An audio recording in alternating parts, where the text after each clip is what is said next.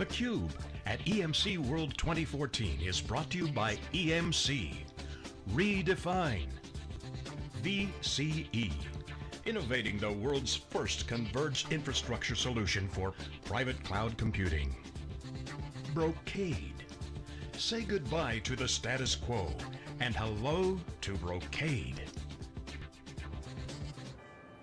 Okay, welcome back everyone. We're here live in Las Vegas for EMC World. This is theCUBE, our flagship program, where we go out to the events and extract the signal from the noise. I'm John Furrier, the founder of SiliconANGLE. Joined by my co-host, Dave Vellante, co-founder of wikibon.org, and our next guest is Ehud Rokach, who's the co-founder of EMC's Xtremio. Pleasure to have you inside theCUBE. Great to be here, thank you. Dave and I, we just love the acquisition because there was so much controversy around flash going back in the day. Right. What's it going to be? The memory's cheap, it sucks, it's not going to work, it's never going to ship. So much has changed, 2 years. Well, yes. Congratulations on the journey, but now it's all flash, all the time, inline, all the time. Great stuff. Clearly cleared the runway, as they say. The plane is up at absolutely cruising altitude. How do you feel about that? Well, it feels great. We've taken off. Obviously, we were aware of the concerns. It's always less concerning when you are in the driver's seat because you know what's going on. People from the outside are waiting. We had, of course, our launch, GA, in the last quarter of last year. And 2014 is our first full year of shipping. And it seems to be working fantastically. Great support from EMC, and great team on the Xtremio side.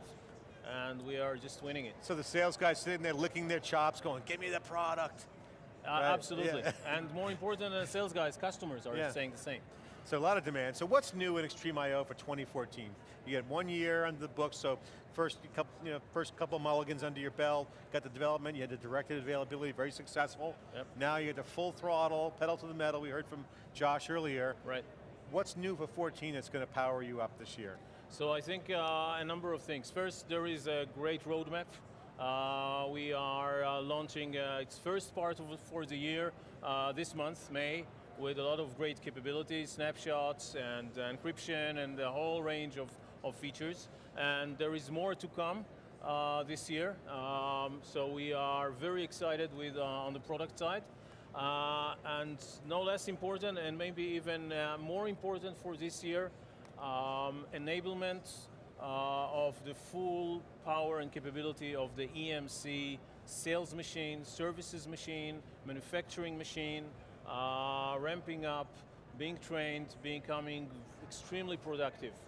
You got that machine working right now, Keynote offering $1 million guarantee.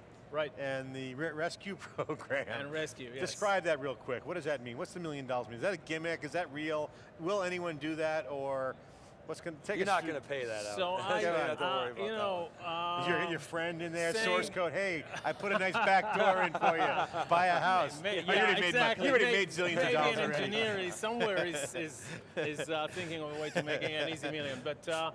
We don't plan on paying it, not because we are being dishonest, because we stand behind what we guarantee here.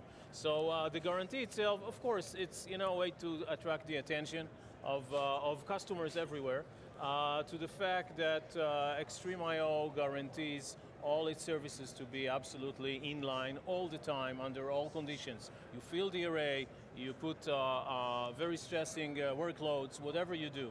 And that's very important. It's not just a technical fact. It's very important because what it means is we can guarantee performance. We can guarantee performance consistency, and we can guarantee effective use of all data services at the same time. It's a great way to highlight the value proposition and the differentiation, but I got to tell you, I was in the audience, and all the IT guys, you can see who the IT guys were because they'll go, that gets my attention. Exactly. Because they're all saying, and then probably the wheels start turning, right?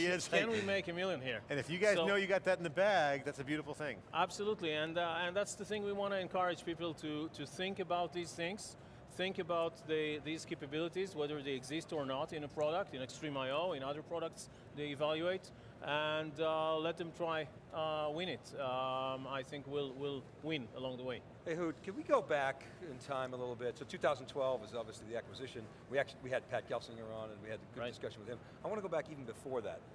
So when Flash first came out, it was EMC who landed the Haymaker. They, stuffing Flash inside of a Symmetrix. Right. And so we said, wow, okay, this is interesting. So we started thinking about it. And then right around the same time, you had Fusion IO at the other end of the spectrum with PCIe cards. And then, so I'm trying to understand, when you founded Xtremio, sort of, what was your thinking? What was the problem and the opportunity that you saw there? Take us back. Yeah, so surprisingly enough, I think, looking today at retrospect, the vision we had back in 2009, my partners and myself, is very much the same as what we are seeing today. Quite amazing. We are seeing the things we were envisioning back then actually materializing. I think it was the understanding that performance is important, and there is the famous performance gap between processing and storage that's only widening, and there is a need to close it, and Flash is the right way to do it. But also the understanding that with Flash being a very different, much more flexible media than disk, in many ways, mostly being a random access machine, allows us to build a much better storage solution. So it's not only about performance, although performance is absolutely a key pillar, and we excel, and I think we lead on that front, but the ability to offer other capabilities make the whole storage solution and related IT solution environment simpler, more agile, more easier to use. How much did Steve Jobs influence you to quit your job and start Xtremio, right? I mean, I'm talking about the consumer, the choice to put Flash inside these devices, which at the time was replacing iPods, spinning disk and iPod. So, yeah, absolutely, we can't ignore the fact that we see the move from disk to Flash. We had disk-based iPods back in the time. I still have one.